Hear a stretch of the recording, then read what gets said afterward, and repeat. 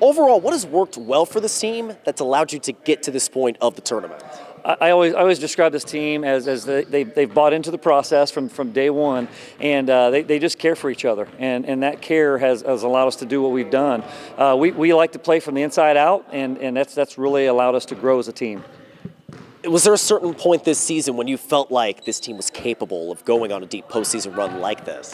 I felt like at the beginning of the year that this team was very capable of it, but I think it was probably our Delphus-Jefferson game, which was the game that basically allowed us to win the conference.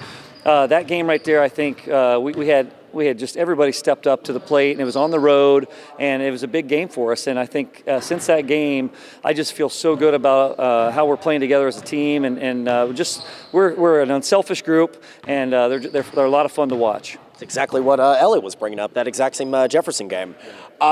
Looking at this game on Thursday, you're bookending, a 4-year stretch. 4 years ago, you played Fort Loramie in the S-State semifinals, and you get another crack at them. What do you know about this team, and what are you doing to prepare against them for this coming Thursday? They're a really good team. They're really well coached. The things that they do so well, they crash the offensive glass so well. So you got to check them out and not let them have 3, 4, 5 chances at shooting. And then they are so good at getting steals, getting breakaways, live turnovers, and so those are a couple things that they do really well. So obviously we're working on those things here at practice and trying to be as prepared as possible. But we just got to play Crestview basketball. And what we've done all year long, and that's play really good defense, and it's also just pushing the basketball up tempo. And when that's not happening, we get it inside, and good things happen. When I drove into town, I could clearly see just the level of support for this program. I mean, all the signs laying around the school. Just how much has this team embraced that, just knowing this community has had their back throughout this entire postseason run? It's so special being from a small community, and the community has backed us all the way, and they always have, and it's very special. Our administration does a great job for us, and my coaching staff. I mean, it really is special, and I just feel so blessed to be able to have this opportunity. Kind of switching gears a little bit, Coach, for you, just how special has it been coaching one of your daughters who, has rewritten the record books during her time here at Crestview with somebody like Callie?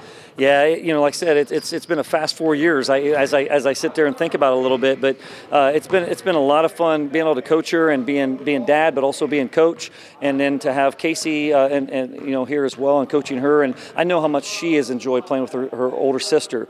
And it's a true blessing to be able to be a coach of all these girls, but especially my daughters. No doubt about it.